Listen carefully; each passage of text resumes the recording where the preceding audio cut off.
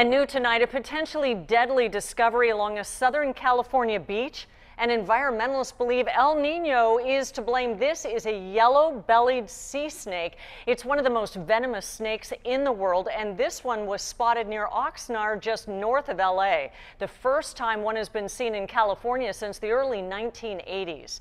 Yellow-bellied sea snakes usually live in the warmer tropical waters, which is why there may be an El Nino connection. Nearly 40,000 people are talking about this story right now on our 10 News Facebook page. We have a link there to an alert from the conservation group Heal the Bay.